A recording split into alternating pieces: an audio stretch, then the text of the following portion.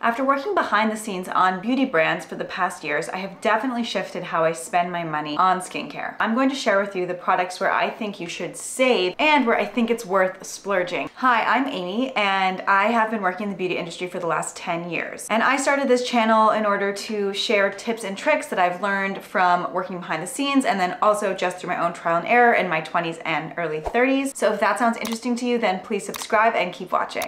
After college, I first started working at an advertising agency where I was working on brands like Schick razors. And what I was doing was working with a team that was developing the TV, print, and digital advertising. After a few years of doing that, I decided I really wanted to go brand side and actually work for a specific brand. So I went to business school, and then after I graduated, I got my job at CoverGirl. So I've worked at CoverGirl for the last 5.5 years in various positions, and currently I am the Senior Global Brand Manager for our face products. And what that means is I lead the development of our new products for CoverGirl in face. So foundations, blushes, concealers, primers, all of that stuff. Because of my experience working for brands, I really do know a lot about the formulas, and I know how similar they can very often be. Working behind the scenes has also given me the ability to really understand claims testing and how brands make the claims that they make. We are very lucky that at this point, the science behind skincare and really the foundational products that are going to make the biggest difference in your skin, your moisturizer, your cleanser, your SPF, and retinoids. Those are really the four that will make the biggest difference and that are the most important. These foundational products are all available at accessible price points now. You don't have to pay more in order to get a formula that works well. There are a few instances where I think that certain formulations are worth splurging and paying more for, and I'll get into that, but I think in general it's important to note that a product being more expensive does not mean that it's going to work better. Personally, my priority when purchasing skincare products is that they're going to make a difference in my skin. Even if the formulas are just as good when they're more affordable, you are paying for a brand and prestige and an experience. So I do understand that some people that appeals to, but for me, I'm really more focused on what can I do to really make my skin the healthiest it can be versus that luxury experience. That could definitely change, but that's just where I'm at right now. First up, we're gonna talk about moisturizers, and here I say you should save. There are so many amazing, affordable moisturizers. And honestly, I find that the more expensive ones that I've tried don't moisturize any better at all. The more expensive moisturizers that are from those luxury brands, they often have just more expensive, fancy packaging, and then they also very often have very nice, luxurious fragrances. It's important to note that those fragrances, they might elevate your experience, and if you're looking for that, that's great, but those fragrances also increase your chances of irritation. Because irritation can cause redness, dryness, flaking, breakouts, it can cause a whole host of issues. I personally would rather choose fragrance-free where possible, so that doesn't even appeal to me anyway. With moisturizers, really the amazing ingredients that you need in order to hydrate your skin, to soften your skin, and then to seal in the moisture, kind of the three main benefits of a moisturizer, those ingredients that do those things are all available at affordable price points. So you don't need to pay more to get certain really expensive ingredients. You can really get a great moisturizer that's going to hydrate your skin and moisturize it super well at affordable price points. I've got so many favorite affordable moisturizers with various textures and for different skin types, so I'll definitely link a bunch in the description box below. And for all of the categories I'm gonna go through, I will include links to some of my favorite products, whether they're affordable or if they're the splurge items. But definitely let me know if you want me to do a deep dive into any of these categories just to talk about my favorites, why I love them, and why they're so great. Next up, we have cleanser. And here I say you should save. Cleanser is another place that is not worth splurging, in my opinion, for a couple reasons. There are a lot of amazing affordable formulas. You can get every different format or texture or experience that you're looking for. So whether you're looking for a foaming cleanser, a hydrating cleanser, more of a lotiony texture, more of a jelly texture, cleansing oil, you can find all of these at an affordable price point. And with cleanser, really the most important thing is that you're not going to overly strip your skin. You don't need to use any fancy actives in your cleanser. Pretty much any expensive actives that are put into your cleanser are just going to wash off your face and down the drain. There are a few exceptions for actives in cleansers, with beta hydroxy acid, also known as salicylic acid, and with benzoyl peroxide. These are two ingredients that are actually great to be used in cleansers. And that's because they can allow you to get the benefits of this ingredient while using it with a short contact time, which helps reduce the chances of irritation that is commonly associated with these ingredients. If you are someone who is sensitive, but you want to try using salicylic acid to reduce your oiliness or to target acne, or you want to use benzoyl peroxide, another great ingredient for targeting acne, a cleanser is a great way to get the benefits of that ingredient, but you rinse it off so that can help reduce a bit of the irritation that you might get from using that ingredient. Those two ingredients, they do work as actives and cleansers. You do want to use those cleansers a bit differently. I can go into specifics of how you use those cleansers if you'd like. Those cleansers are both available at very affordable price points. I will link some below. So overall, I don't see any need to splurge on a cleanser. Next up, we have SPF or sunscreen. Now with SPF, I'm kind of in between save and splurge. For me personally, I prefer to save on sunscreen. I personally prefer to find affordable SPF formulas that I love so that I don't have to feel stingy about applying sunscreen generously every day. I see sunscreen as really my armor against aging, and I don't want to have to feel like I have to savor every pump of formula. I prefer to find affordable formulas that I can really slather on, and then I don't have to feel bad about repurchasing them every month or two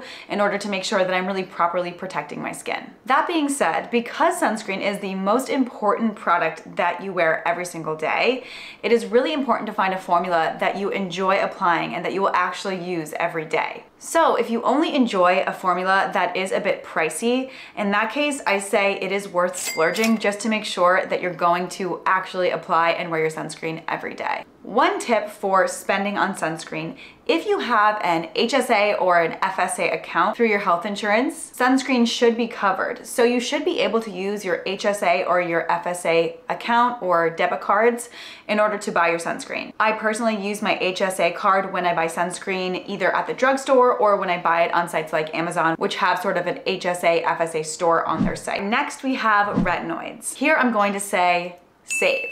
In general, you do not need to splurge in order to get a great retinol or retinoid product. If you're not very familiar with what a retinoid or a retinol is, I'll include a link somewhere on the screen or in the description box below to my overview guide to retinoids, because it just explains what they are, why they're so great, how to choose a product, how to get started, and how to apply. So definitely check that out if you are not super familiar with this ingredient. With retinoids, you don't have to splurge, but they are a bit tricky to formulate with. So you do want to take a little bit of care when you're choosing a formula. What I mean by that is if you're choosing a retinol product, because retinols are not regulated by the FDA, the brands producing them don't have to demonstrate the product's efficacy or stability. I really recommend sticking with a product from one of the larger beauty companies that has a long-standing track record of retinol development. I'll include links to my favorite retinols that meet that criteria below. And as I said, you don't need to splurge. So those formulas can be quite affordable. These are a treatment, so they are not quite as cheap as a cleanser or a moisturizer because you are paying for an active ingredient, but they're still not going to break the bank at all. Now, if you're moving on to something stronger than a retinol, so something like a retinoic acid, there are two options, which are the two options that I recommend as the strongest retinoid over the counter, and these are also quite affordable. These are the two formulations of adapalene, which is an FDA-approved treatment for acne, and adapalene also has a lot of research to support its efficacy for improving sun damage, so it targets anti-aging as well. Those are around $30 to $35, not quite as cheap as some of the retinol formulations, but still quite affordable, and that's really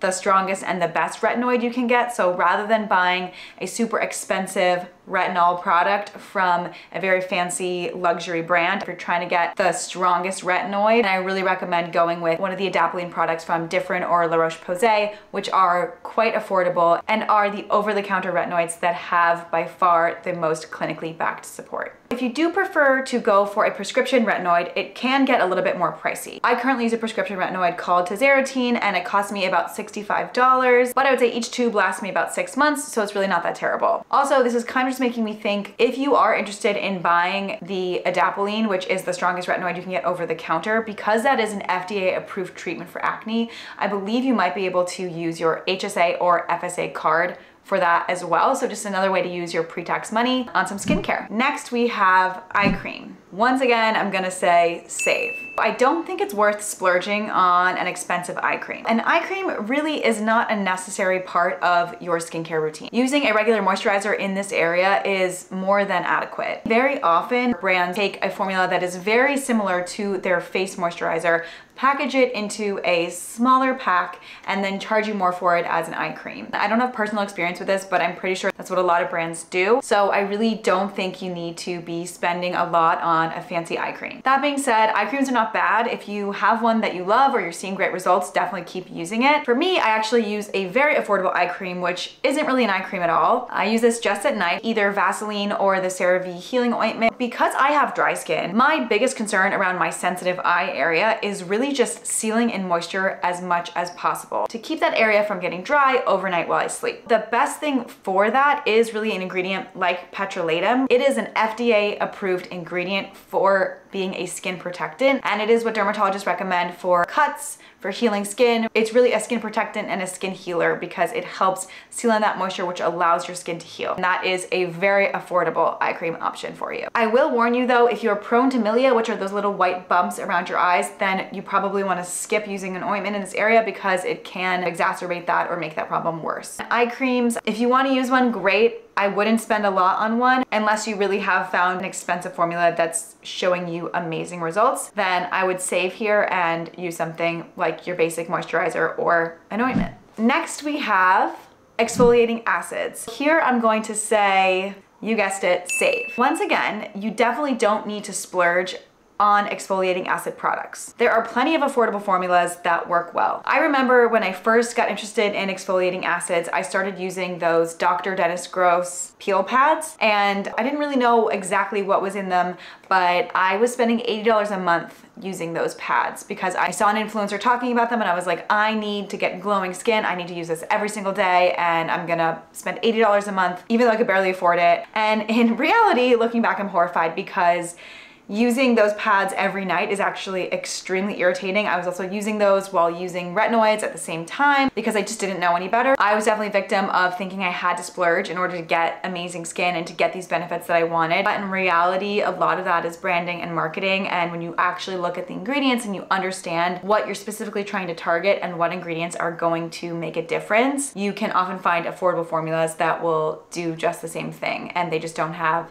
the brand name associated. That being said, there definitely are more elegant and more complex formulas in this category, and some people might think it's worth splurging in order to get either added ingredients or a more elevated experience here. I actually do have a few exfoliating acid products that are on the pricier side, but because I'm only using an exfoliating acid max 1 to maybe 2 times a week, I don't mind as much buying an expensive formula because it's going to last me a lot longer. It's not something that I'm going through in large quantities like my moisturizers, cleansers, sunscreen. I will link some below that are affordable, but also some of the more expensive ones that I enjoy. But again, this is not a place you have to splurge. This is more of like splurge if you want to. Now we're gonna talk vitamin C. It's kind of in between the save and splurge. So let me explain. Vitamin C is notoriously difficult to formulate. Basically, the one form of vitamin C that has the most research and data proving its efficacy is ascorbic acid. But ascorbic acid is very difficult to make stable in a formula, and it's also difficult to make it penetrate your skin. So if you're using an ascorbic acid product, it's hard to know that that is really going to penetrate into your skin and start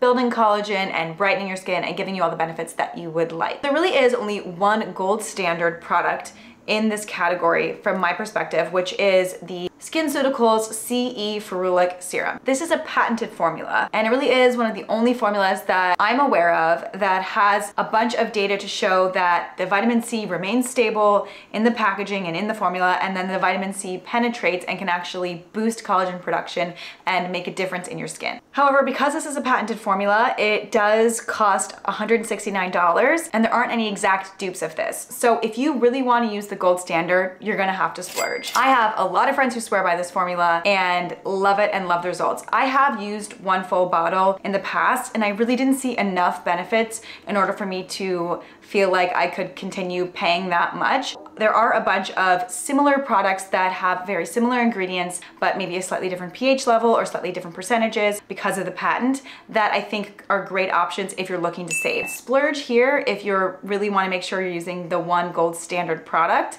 But if you're looking to save, I'll include some options below for you. Next, we have Botox. If you guessed it, this is where I'm recommending that you splurge. Now, I'm not recommending you need Botox, but if you are going to splurge on something, definitely splurge on Botox. You don't want to be skimping here because this is a serious procedure. There are serious side effects. You don't want to be trying to get the cheapo deal if you're going to go get Botox. But one of the main reasons that I like to save on all my skincare products is because I really want to have the money and feel okay spending on Botox. Skincare products can make a huge difference in the appearance of your skin, especially if you start wearing sunscreen and you start using retinoids. You can improve the look of fine lines and wrinkles. You can help with hyperpigmentation, dark spots, uneven tone, uneven texture. You can really change your skin. But the dynamic lines that you create from making expressions on your face, you really can't prevent those with a topical product. If you want to prevent or get rid of those dynamic lines, you really need to splurge on Botox. I love to save on everything else so that I don't mind spending a lot on my Botox. I go to Peachy, I pay $395. I started when I was 27 and I've been going twice a year. I really enjoy it right now, so it's definitely something that is an important part of my routine. Okay, so that is it. I hope this helped you see that you don't need to spend a lot to have amazing skincare products and to have a really great routine that gives you healthy skin. If you enjoyed this video and you'd like to see more content like this, then please give it a like and subscribe to my channel. And in the comments, let me know if there's anything you'd like me to cover next.